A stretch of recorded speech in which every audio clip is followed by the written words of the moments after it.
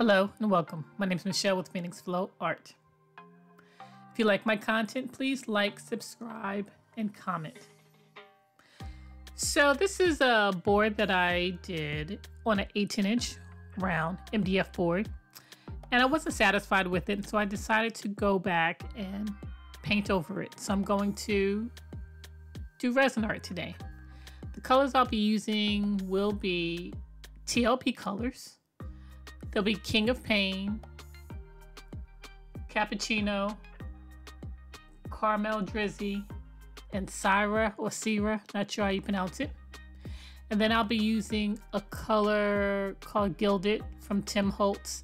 And then from Armor Art, I'll be using their white.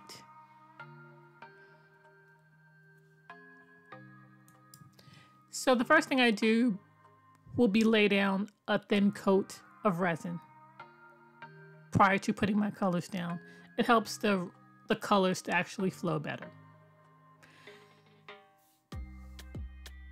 So this piece was really kind of like an experimental piece. I wanted to see how I can get cells, so I play with swiping a little bit in this. I didn't know if I needed to swipe the white over the colors or the colors over the white.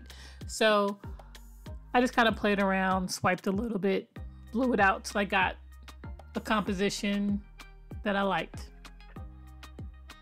Hope you stay for the end result. I really like the end result, and it has lots and lots of cells in it.